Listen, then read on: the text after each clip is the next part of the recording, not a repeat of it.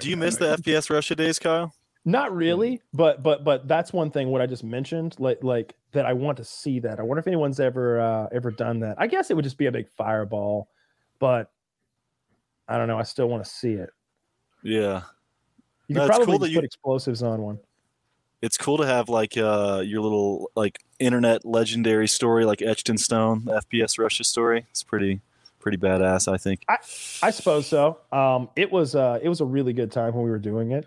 But when I think back on like how dangerous some of that stuff was, I would still do it, but it would be like, oh, fuck, here we go.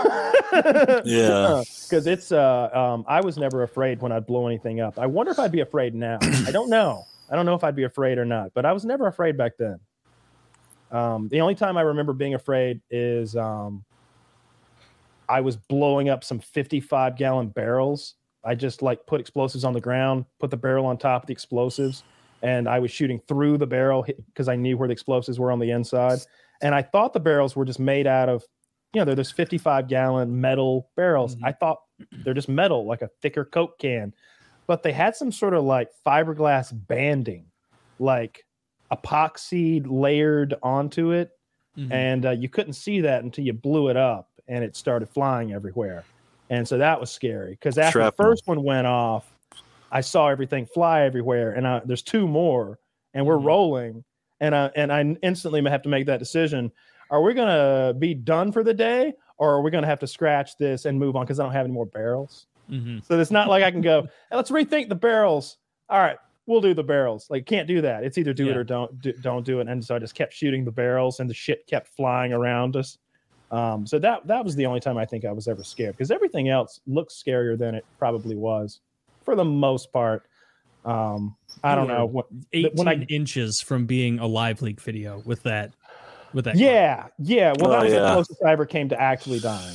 Yeah, for sure.